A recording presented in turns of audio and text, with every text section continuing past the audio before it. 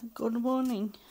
It's morning here in Sweden, and it's November 23, 2023.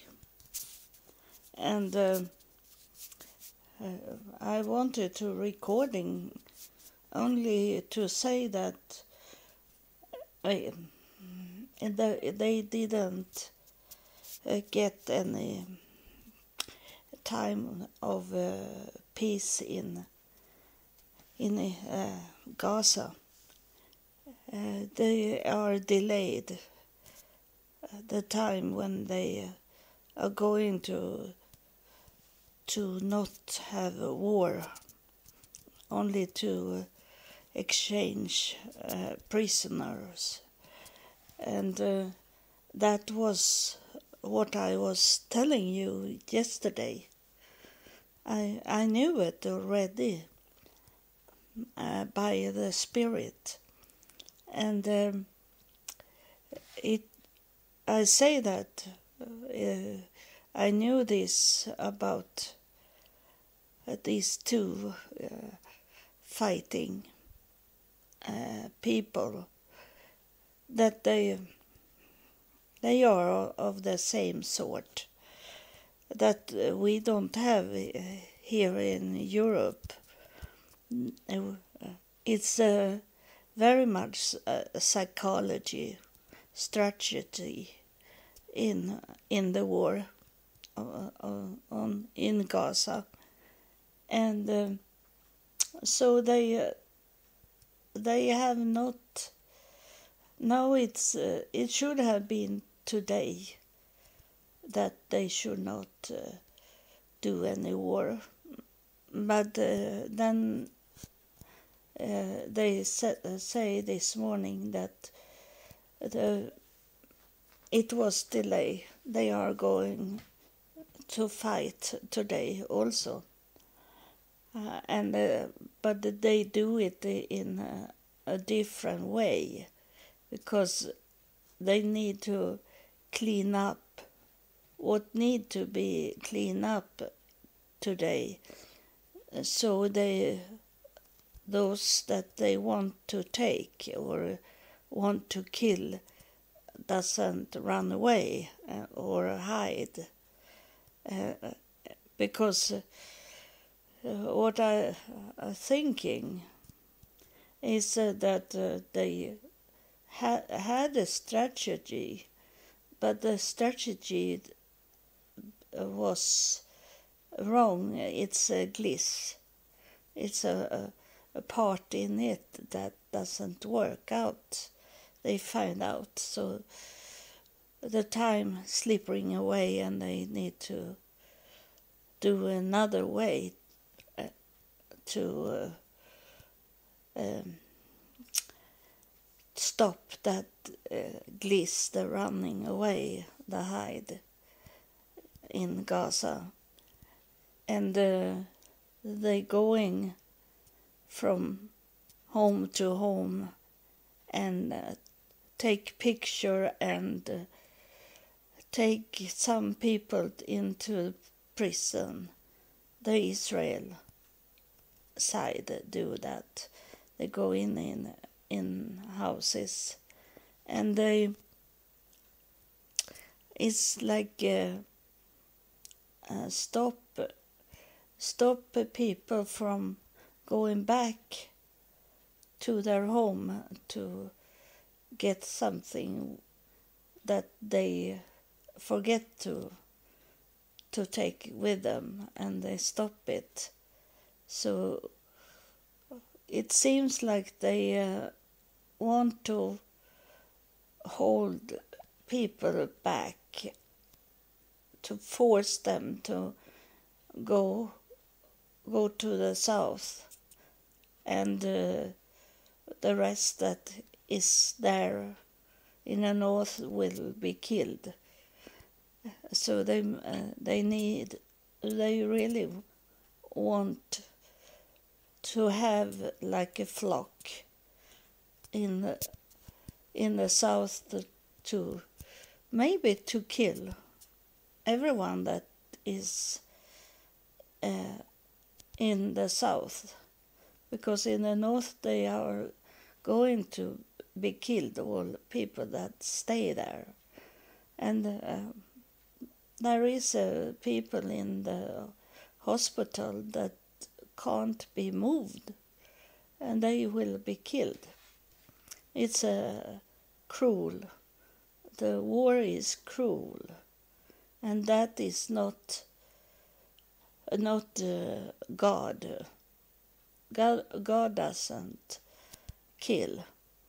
It's these people that think that they are chosen of God to be His people. But I have told you sometimes it's not how it's working, because one of the biggest thing was when I come back from Israel 2016, and I was asking God if I needed to live in Israel for Him to find me and coming down and talk to me. And you know how it is today. But this was 2016, when I didn't know anything about my DNA and that I belonged to Israel from the beginning. Not me as a person, but in my roots. I come from the Jewish roots. And I asked God, do I need to live in Israel for you to come and get me, or I see you? I don't know exactly how I ask God. But God, He answered immediately. And He say, I will find you wherever you are. So that means that God's people doesn't need to live in Israel, that country that men have put up here on earth to be. It's God doesn't see countries. God have no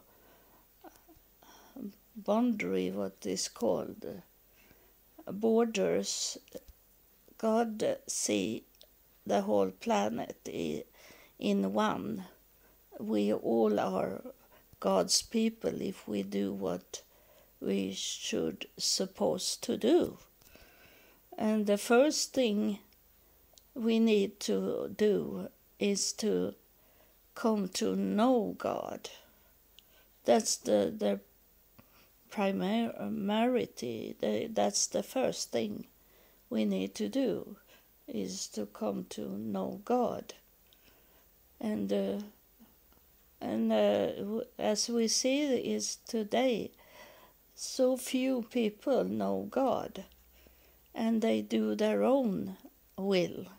They want their own wants, and they are greedy for their own, not for work with God, but their own greedy.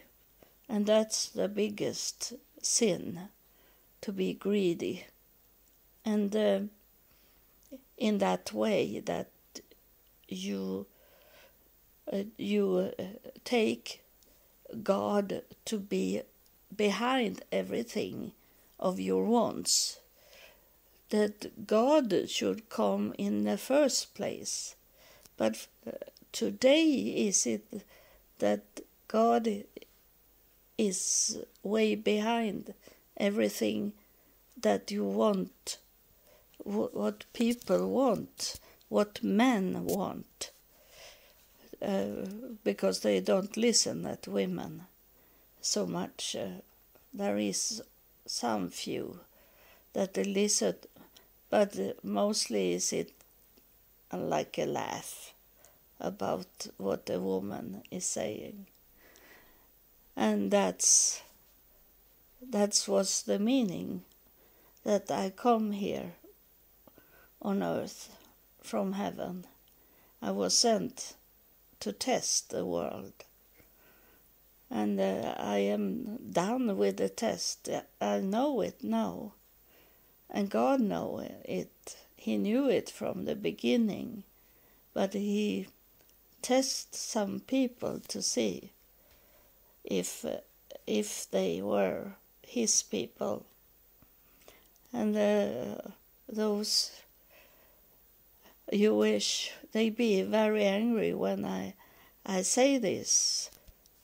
But they are very greedy. They are very, very greedy. So they are not God's people. Some maybe are. I don't know. But I can tell that most of them is greedy. I take some contacts when I travel to Israel.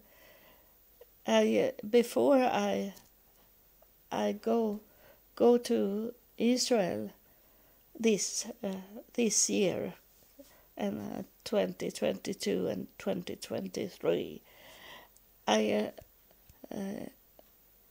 took contact with many of the Jewish organization and asked them to get help from them and be invited into their places in Jerusalem. And they didn't answer me. And I get many still. I have blocked most of them, but still there is some that find me out because they change their email address. So that block I have, it doesn't work because it's another address they send it from. And the whole time is it to donate money to them. But they can't do anything. They couldn't help me at all. When I asked them before, I wrote to them that I am going to be in Jerusalem in December and asked them what I could do to learn more about the Jewish tradition. But they didn't answer me. Instead, I got emails that asked me to donate money to them. So, of course, I don't donate money. I don't donate money to them because my donate is that I come to Jerusalem, that I donated to them, that I was there a whole month and they could come to find me out and come to know me. That's my donation to Israel. And I have done that 4 times, my donation, by going there. I could do something else for that money I spend on traveling to Israel. I have never been interested to go to Israel as a country. The first time God was telling me the first time that I needed to go to Israel, and that was because I should meet this Swedish church leader, and he mocked me. He was very bad to me. And then I come to know that was his last traveling to Israel with people from Christian church from that church that he working from, because then he be Catholic man, and what he show us in Israel was most of it was Catholic churches we were in, and in the end of our traveling in Israel and Catholic church, I didn't go into this Catholic church anymore. I sit outside and wait for them to come out from those churches, because I was and have never been interested in Catholic Church. Of course, I have been into Catholic Church as a tourist, but not to believe in what they are doing and what they are saying. And that was the end of it when I was to the nuns, and I got these visions in the nuns' monastery, and they didn't want to talk to me, and so I have been to most of those religious groups and try to be accepted into those churches, and I have been to Jewish, and I have been to, I was to Israel, Samarian. I have been there, and now they are at the board in Nablus. There are small fights there, and it could be avoided if they have accepted me, and then I could tell what God was telling. But they didn't want a woman to be a prophet, and so is it in many religions and traditions. Islam is the closest, because they are waiting also for Messiah, but they are not talking like it must be a man. But in Christianity, they are saying that the Messiah need to be a man, and it should be Jesus coming back, Jesus Christ coming back. It's closed. It's closed for a female to be the one Messiah. They are going to be so surprised when they realize that it was not a man Messiah, it was a female Messiah. That's gonna be really shocked for the whole world, because everyone is focused on a man, and I can't do anything, because I was sent from heaven to talk what God is telling me, but they don't want to listen at me. So I stand still today. I maybe get a message from heaven to travel away somewhere else. I don't know, because I don't think on my own. I listen to what God is saying.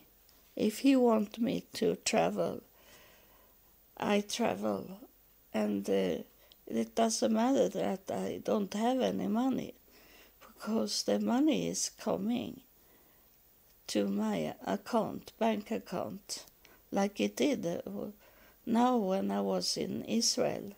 And then he wanted me to do my website more, and because there was coming in money, it was already paid for 2 years more to have this website. So I need to work on it, and I need to, in some way, to get the money to could use my podcast, because now in December and January is coming bills to have my podcast running, or else I have to close it if I don't have money for it. And you know that it's all over the world that it's going tight with the money just now. And especially me that I am thankful that I live in a country where we have retirement. But my retirement is the lowest anyone could get. So it's only to survive on that money. And now when I have been in the hospital, laying in the hospital for some days, I need to pay the hospital also, not much money, but I need to pay for the bed. So it's about say $15 per day to lay in the hospital. But there is a bill. I was in the hospital twice last month, and so I have a big bill now that I need to pay, and I can't pay it. I am going to check it out today, what to do with it, because I don't have that money. So it's a very bad thing in economy, me also to lay in the hospital. Not only that I am ill in my body, but the bills that I have to pay, and I don't have this overflow.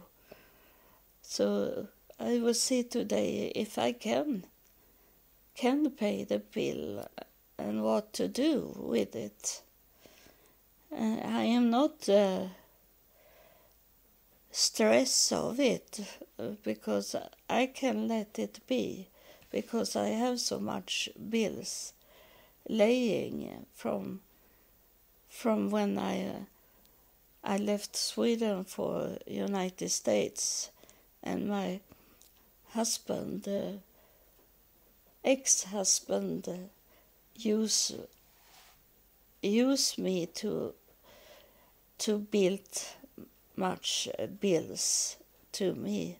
When I returned, I had lots of money to pay that he had done, and I couldn't pay it, and I still can't pay it, because I don't have that kind of money. And those there is a distinct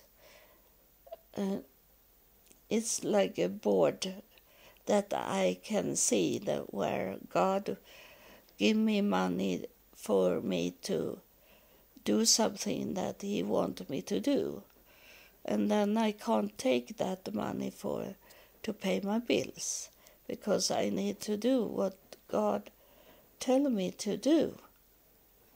So it's different.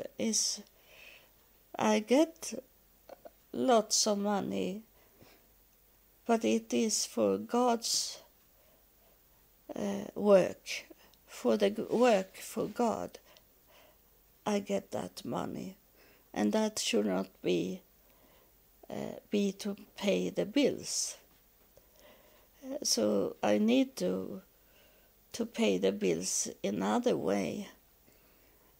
And if you should donate money to me, please write that you is for other things than God's work. It's God's work, everything, but it's special when it is to travel.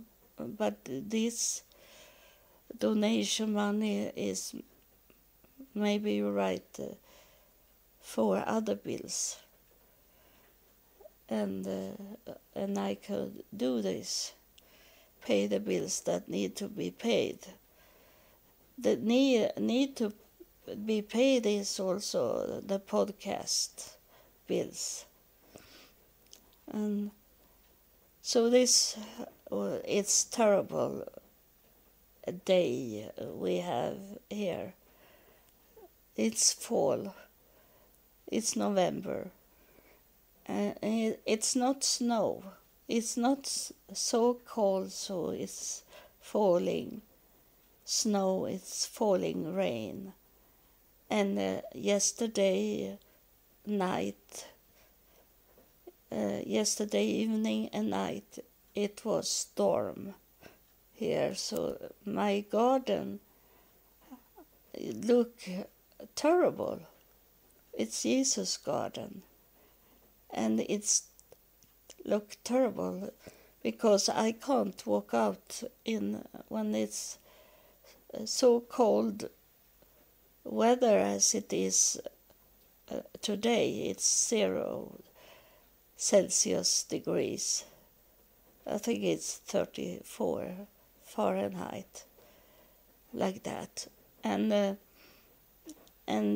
my brain can't take that cold weather. And it's a little wind also. And then is it rain, and I can't go out and clean up the garden. And then my brain can't take very hot weather either. So it start to be like heaven for my brain. So everything is directed to heaven. And of course it is for all people. I hope it will be like that for all people, that they directed to heaven. You that listen, your life is directed to heaven. And you maybe have not thinking in the long run that is the target. Heaven is the target. It's not the life here on earth that is the target. You are not going to lay underground in the soil. It's not you that lay in there. It's the waste of your body that laying there. But you are going to immediately go into heaven when it's time for you to go. And there is it not like here. I have been to heaven, so I know what it is. It's no wind there. It's no rain. It's no snow there. It's just a perfect day with the sunshine. It's a blue sky. It's no clouds. It is not really hard sunbeams coming, because there is no sun in the sky. The sun is coming, the light is coming from that golden city, the city, that is where those people is coming to that have done good works here on earth. Those other people is going to be at the meadow around the golden city. They are going to be in the meadow and playing and have fun as children, and they are not going to remember anything about what have been done on earth, and they are staying as childs. And in the golden city there is people that can remember what have been done on earth, but only in the good ways. And then learning also, we're still learning in heaven. And there is many doors to open in heaven also. And it is no weather. You can't tell that is a weather there, because it's standing still. It's no wind, it's no cloud in the sky, it's no rain, it's no thunder, it's no snow, nothing. It's a perfect condition for the body and the mind there. Yeah, but you can't make a suicide to come to heaven faster. You need to wait for God to call you home. And He don't want you to make a suicide. He wants you to stand still and wait for Him to call you home. So thank you for listening. I'm going to make my day, even if it's rain and wind here. I have much to do every day.